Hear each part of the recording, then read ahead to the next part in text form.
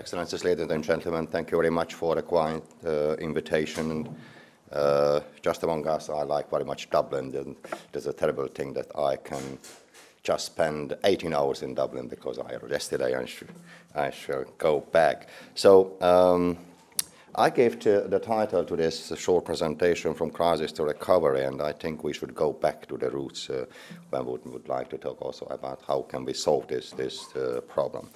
So let's start with Jonathan Swiss, maybe this famous political commentator, author, and satirist who was born in Dublin. And he offers in his book and pamphlets an insightful and often biting critic on the times which he lived and on the human nature more broadly. But his words, however, continue, I think, to resonate today. In Gulliver's Travel, undoubtedly his most popular work, Gulliver is a sleeping giant. Shipwrecked, washed ashore, tied up and unable to move, seeming powerful, but in reality asleep and trapped. Almost 300 years at the dawn of this new century, there's a new sleeping giant, I would say, Europe. Xavier Rowley, director of the London Stock Exchange Group, put it very eloquently. I quote it, "Europe has been asleep and the debt has been the sleeping pill," or formulated in a less eloquent way, credit was too easy and people became lazy. So people believed that all problems could be solved with a credit card. They didn't have to wait or plan or save for anything they might want. And more than that, they could make themselves rich, or at least feel rich. They could make themselves rich and feel rich by going into debt. It was a very compelling illusion, I think. And many governments responded similarly and also went on a spending spree. Times were good, and many of the brightest minds in the public life believed that the good times were going to last. Year on year, too many government budgets were in deficit, leading to ever-increasing public debt. Irrational exuberance, maybe you know the word, was the term coined by Leonard Greenspan, the influential chairman of the Federal Reserve at the time. So taking together irrational exuberance, the easy credit, and the growing debt means that incentive to take risks, to be creative, and to be innovative were lost. And there was innovation and creativity, for example, in developing even more complex financial products. It was largely unsustainable and at times even destructive. The giant was sleeping soundly. So as a result, I think a decade was lost. Governments were distracted and failed to spot the reforms that were needed. Instead, they spent their time accruing more debt. These countries were the most vulnerable when the credit crunch hit. In fact, the countries which appeared not to be doing so well during these boom times, such as Germany, were the ones which carried out significant reforms on their welfare system, labor market regulation, and their fiscal policies. And those countries have fared much better during the financial crisis. Earlier this year, Martin Wolf of the Financial Times commented that economic collapse was large and the rescue has been dramatic. Since the iconic collapse of Lehman Brothers in 2008, Europe has acted with self-confidence and determination. But I think we need to get beyond the rescue. Fiscal stability is the prerequisite for a healthy economy, but for a growing and successful economy, more is needed. In today's speech, I want to talk in more detail about these policy themes beyond rescue, and I will offer some reflections on the crisis and the forms it has taken in Europe, put forward some principles for recovery, consider what actions the EU is taking, touch on the Hungarian situation and the progress being made, and finish with some conclusion thoughts and, I think, questions. So much has already been said about the crisis, what has happened and why, and there is no need to revisit these analyses and debates here. Nevertheless, there are 3 points that are important from the perspective of the competitiveness of Europe. Using the term of Neil Ferguson, the influential Harvard historian, the model of so-called debt-propelled consumerism has been the main problem and has dealt the most punishing blows. It has not been the service sector which were worst hit by the crisis, but rather those services fueled by low inflation and cheap credit. So it may be stating that obvious, but recovery will not be sustainable if the over-reliance on cheap credit and mounting deficit and debt to boost economic growth continues. Second, I think there is no silver bullet for managing the crisis in Europe. Each country has different economic problems.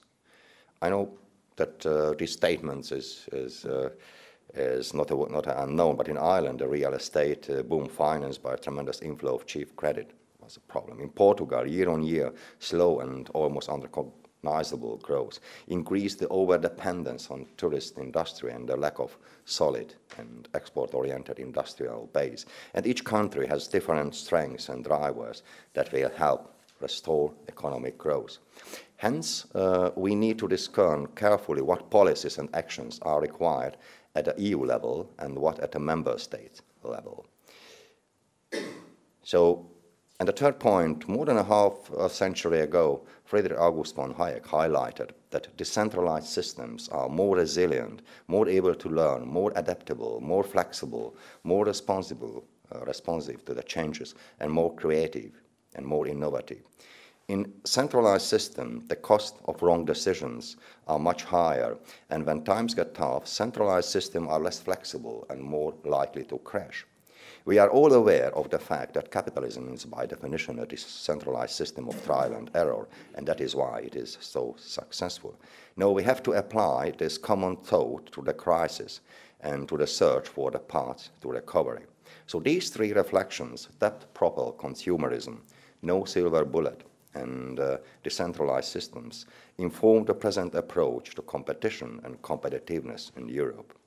An important implication is that competition in the European context means both the competitiveness of the EU and the single market as a whole, and the healthy and productive competition between the different models and markets within Europe. Consequently, I think the huge challenge is to strike the right balance between enhancing competitiveness on the European scale at the same time as maintaining the required competition among different model countries and so on. So turning now to recovery, having some clear principle and to guide us is important, and there are four principles which I believe are central to ensuring a healthy recovery. First, along with efforts to ensure fiscal stability and crisis management, we shouldn't forget to strengthen our efforts to increase competitiveness. It is now a widespread thought that without increasing competitiveness of Europe's economy and without higher growth, we cannot solve the fiscal imbalances and debt in the long run. Second, it may seem maybe blatantly obvious, I think, but industry increasingly matters. In simple terms, we need to make products that are tangible in the true sense of the word, products that people want to buy and at home and abroad. So, but sometimes what is simple is too easily forgotten, and while the knowledge economy and information society are still alive and with us, so is industry. Third, it is the marginal differences that distinguish between success, mediocrity, and failure. Sport people maybe more than any other recognize these as train themselves to shave milliseconds from their race times. So above all, innovation has become a decisive driving force for growth, and as Steve Jobs highlights the maxim of all times, innovation distinguishes between leaders and followers. And if Europe wants to be a leader, it must focus more on innovation. And fourth, we must not give up the normative requirement that recovery and growth should be sustainable and should result in job creation. The last decade in the US was characterized by the jobless growth, that is, growing economic output with relative minor positive effect on employment increases, and it can hence be joined as joyless growth. So in Europe, we now are facing the challenge that the recovery should be jobful and joyful recovery. Now, moving to the more practical, what is actually happening within the EU and what is being done that takes us beyond rescue. In Europe, there have been three main reform agendas with different priorities, different constitutions, and at very different stages of elaboration. These are the Getting Europe Growing agenda, the Europe Plus Pact, and the Single Market Act. So the question is, are these rival agendas? Does this fragment the EU or does it target specific needs? The Getting Europe Growing agenda was signed in March 2011 by 9 prime ministers, mainly from among the northern European countries, and is based on unleashing entrepreneurial capacities by cutting red tape, deepening the single market, and boosting and investing in research, development, and innovation. What is distinctively novel in this agenda is the message of innovation, and certainly this is a powerful concept which has long been at the heart of the success of the US economy. Nevertheless, there are growing gaps to bridge, such as the gap between the EU and the US and Japan with regard to R&D spending relative to GDP, the gap between the aspiration of Europeans to increase this spending to 3% of the GDP and the delivery, which is currently stand at 1.9%, and the gap between member states regarding their innovative capacities and their R&D performances.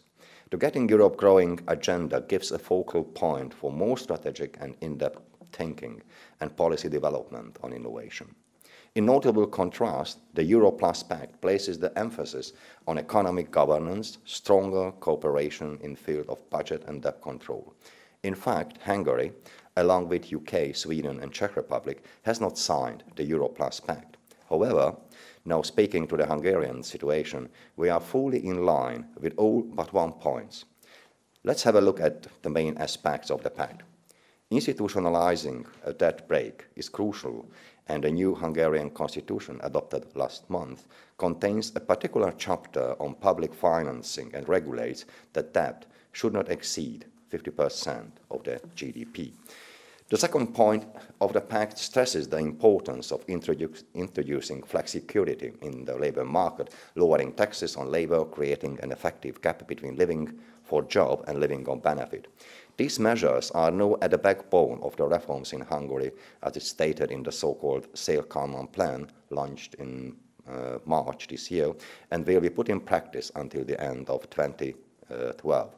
The third point of the pact requires aligning the pension system to the national demographic situation, such as aligning the effective retirement age with life expectancy or limiting early retirement age, and the Hungarian government has already started to deal with these issues in the framework of the already mentioned Szél-Kálmán plan.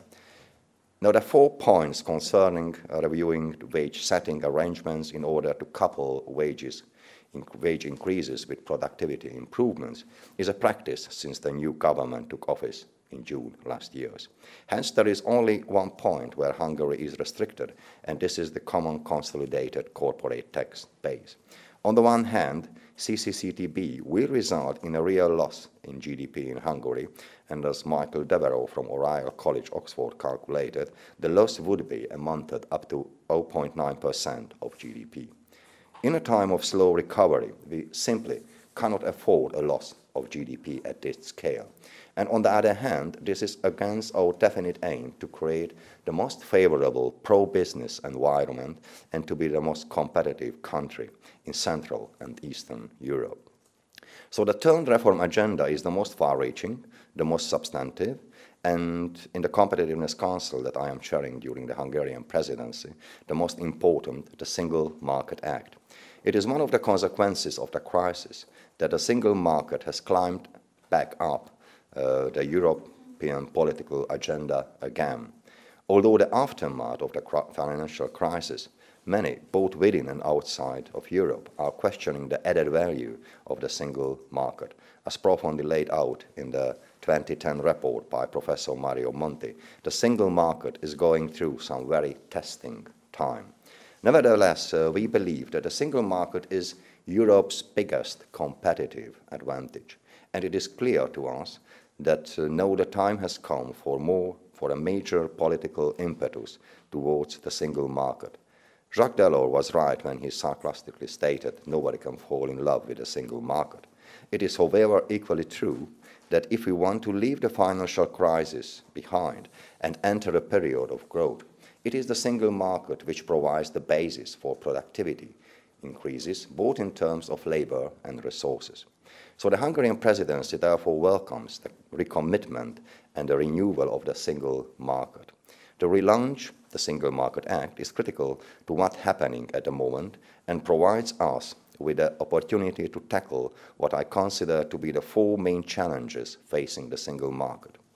These are avoiding fragmentation, addressing the so-called troubleshooting approach, boosting innovation, and being aware of the fact that single market is an evergreen issue. Today, to some extent, not only the single market, but the single market policy itself is deeply fragmented. Just look at it. It has been chopped up among different European Parliament committees, a dozen directorate generals and commissioners dealing with different aspects of the single market. Politically, this may be beneficial because it is far more recognizable for particular stakeholders, groups, citizens, and the media. Almost exactly a year ago, Professor Mario Monti highlighted the problematic effect of fragmentation in his report. These negative effects are, for example, that the market fragmentation concentrates excessive market power, prevents economic of scale, and slow down investment in infrastructure and services. In other words, market fragmentation means reducing our potential for economic growth and job creation. Fiscal stability is fundamental, but fiscal stability itself doesn't improve the productivity and doesn't increase jobs. Only a deeper, wider, and updated single market helps us to create more jobs in Europe and to lead Europe to sustainable recovery. Therefore, the problem, as I see, is not the chopping up of the internal market, the problem market policy. The problem lies rather in the lack of an overarching platform for different aspects of the single market. And the main purpose and the very essence of the Single Market Act is to provide this overarching platform. Everything has, however, its cost. It is not a coincidence when it comes to talking about the single market. We find ourselves using numerous strange catchwords such as missing link, bottlenecks, malfunctioning. The single market is incomplete, its potential are not fully exploited, and many others. I think highlighting weak points seems to be crucially important and necessary, although they do not provide a solid basis for relaunching the single market, and they certainly do not stimulate and inspire stakeholders. The troubleshooter approach, as I call it, is negative and disheartening, and that is why we need the overarching framework of the Single Market Act to draw together and to move forward. The importance of the single market is underlined not only in terms of potential to increase productivity, but also in terms of its roles in giving incentives to innovation. Market integration has a lot of positive impacts on incentives to innovate. Size of the market increasingly matters, and the relationships are here straightforward. The bigger the market is, the stronger the incentives are to invest in innovation, because the investment is more cost-effective. And on the other hand, bigger markets means fiercer competition, and that is also recognized as an incentive to innovate. So in this regard, strengthening incentives for innovation via deepening, widening, and updating the single market is of vital importance on the European agenda. Hence, I am glad to tell you that in March, the Competitiveness Council under the Hungarian Presidency gave the green light for the creation of the keenly and long-awaited unitary patent system. The EU-wide patent would not only be cheaper and simple, but it would abolish the present fragmented market on which investors have to deal with 27 different legal systems, and hence it would induce further investments into R&D. Avoiding market fragmentation, addressing the troubleshooting approach, and boosting innovation via deeper, wider, and updated single market is critical to pave Europe's way to recovery, although we should be aware of the plain truth that the single market is a never-ending story. It is a permanent production. I think it is a journey, not a destination. It will never be finished, in fact, quite the reverse.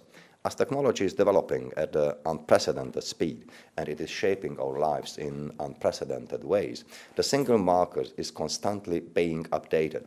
Similarly, there has always been a time lag between the economic and the technological changes on the one hand and the national and EU level regulation on the other. So in March this year, the Competitiveness Council under the Hungarian Presidency discussed in detail the outcomes of the 4 months long public debate held on the single market and the criteria to be used for selecting the areas for priority commitment. Following this debate, the Council intends to adopt conclusions focusing on 12 priority actions during its meetings at the end of May.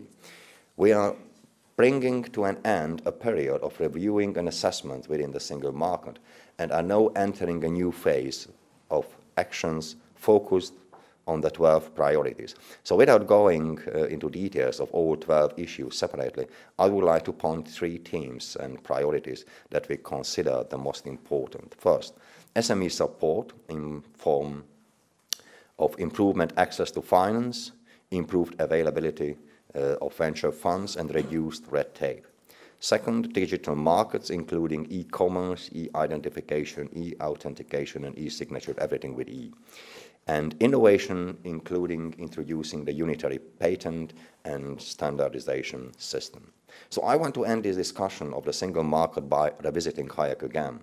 The competitiveness of Europe and the competition within Europe. The success of the single market is dependent on how these maxims are fostered and balanced. Europe's historical competitive advantage has been its decentralized structure that enables experimentation with different development models. The single market is rooted in the very diversity within Europe, as much as on the common frameworks that we have built. So I would like to now touch on the Hungarian situation to give a sense how far we have come during the past year. As the new Hungarian government took office in June last year, we were confronted with the fact that the previous government were riding the way of the, as I mentioned before, this irrational exuberance, resulting in a high budget deficit and mounting public debt. When we left office in 2002, the public debt was at 54% of the GDP, clearly below the Maastricht criterion to introduce the euro. But only 8 years later, when we returned to power in June 2010, we were faced with the daunting fact that the public debt had risen to 80% of GDP. Moreover, we inherited a black hole in the last year's budget in the amount of, we calculated, 1.8 billion euros. The budget deficit of 3.8% of GDP was targeted by the previous government. It had only forgotten to create the relevant expenditures and revenues to achieve this target. Anecdotally, almost every new government around that time found a scrap of paper in the treasury with the words written on it, "No money left."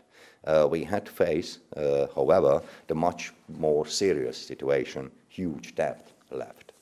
So in order to tackle the fiscal imbalances we inherited from the previous government, we cut expenditure and embarked on some unusual, or as some observers call it, unorthodox, I would rather use the term non-mainstream, economic policy measures. Among them, the new government introduced the so-called crisis taxes that are levied on economic sectors such as banks, energy, telecom, and retail. Undoubtedly, these crisis taxes were not in line with the mainstream, but unusual times call for unusual measures. Today, we can see these non-mainstream measures have paid off. Hungary is able to finance its debt on the bond market to a relatively appropriate yield on bonds, and the credit default swaps has been continuously decreasing since the end of last year. And this year and in the coming years, Hungary is able to manage its budget deficit clearly below the 3% mark. Moreover, using these unusual measures, we are not only able to consolidate the budget to 2012, to the end of 2012, but we gained precious time that was badly needed to carry out deep reforms to make the budget sustainable in the long run. That means after 2012, without depending on one-off measures such as crisis taxes. That means we abolished these taxes from 1st of January 2013. These reforms, which are laid down in the already mentioned Széll-Kálmán plan, are addressing two main issues. One target is to create a smaller, but more effective state that is able to provide public services by using taxpayers' money in much more efficient way. The second main target is to restructure the labor market in order to give more incentives for people to enter the labor market instead of relying on state benefits. The introduction of the 16% flat tax on every personal income in this year was the first step to invite people to regular jobs. Now, the revising of the early retirement and unemployment benefit schemes are the second steps to incentivize people to enter the labor market. In the meantime, we launched clear pro-business agenda by reducing corporate tax, as I mentioned, from 19% to 10% for small and medium-sized businesses, by abolishing some small taxes, and by introduction a large-scale program for cutting red tape that will take away the administrative burden on businesses in Hungary in a value of 1.5 billion euro. Our stated aim is to create 1 million new jobs in Hungary by the end of this decade and to create the most competitive business environment in Eastern and Central Europe. So let me conclude just in a few words. So what is for the sleeping giant? Is Europe now waking up to find itself tied up and trapped, unable to move, only able to gaze up at the sky as Gulliver found himself? Or is Europe waking the strength and self-confidence in its position and potential as a leading economic power internationally? Listening to the Austrian economist, above all Joseph Schumpeter, the answer to the recent crisis is straightforward. Markets recover by themselves through the famous scale of creative destruction. It is, however, easier to say than to follow in responsible policy making. Hence, we should not wait for the markets to recover on their own. We should rather rely on policies that can pave the way for the recovery, growth and job creation, and I think the single market is one of the best ways to achieve this goal. Thank you very much.